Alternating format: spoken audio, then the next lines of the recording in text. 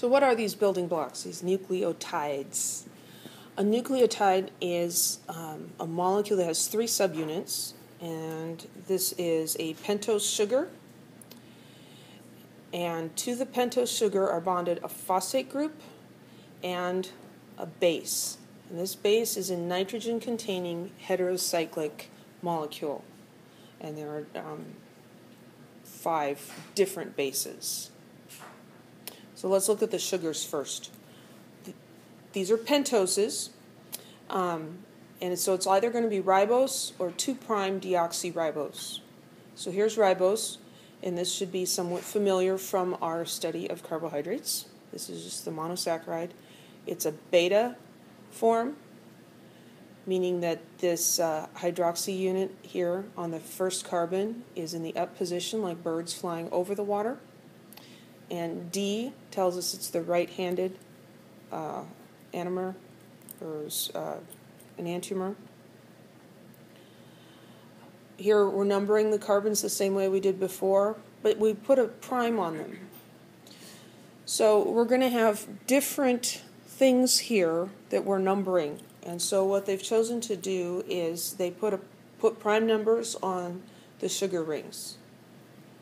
So the pentose ring atoms are designated with primed numbers, so 1', 2'. And the difference between these 2 sugars is on the 2' carbon, this one has the hydroxy group and this one does not.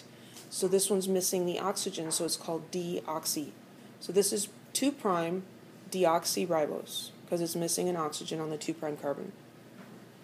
Those base rings on the nitrogen-containing base rings are also numbered, but those numbers are just plain old numbers without primes on them. So those are the sugars involved, and these are the bases. So we've seen these 2 molecules before, purine and pyrimidine. These are both heterocyclic amines. So this one is a 6-membered ring with 2 nitrogens in it, and this is 2 fused rings, a 5-membered and a 6-membered, and each of them has 2 nitrogens in them. So purine and pyrimidine. And the bases are derivatives of these. So we have adenine, which is a derivative of purine. It's got this amine group up here. And guanine is also a derivative. Instead of the amine group here, it's got a carbonyl group.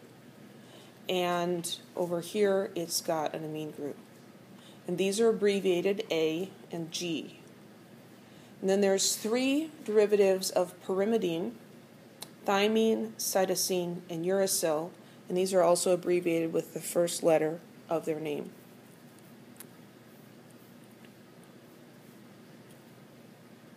I am not going to expect you to draw the structures of these. I'm not going to say, oh, draw the structure for cytosine. You do need to know the names of these, though. And you should be able to spell them as well. So cytosine, abbreviated C.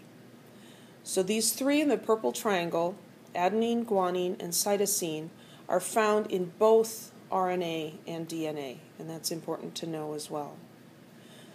Thymine is only found in DNA, and uracil is only found in RNA. So there's 3 that they have in common, and 1 that's different.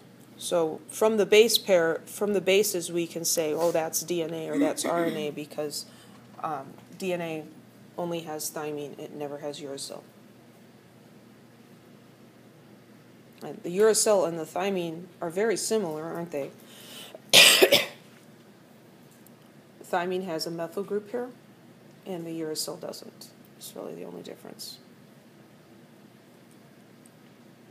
And then the other part of the nucleotide was the phosphate. So here's phosphoric acid. This is a triprotic acid, it has 3 acidic hydrogens here. At cellular pH conditions, it loses 2 of those and becomes a hydrogen phosphate ion.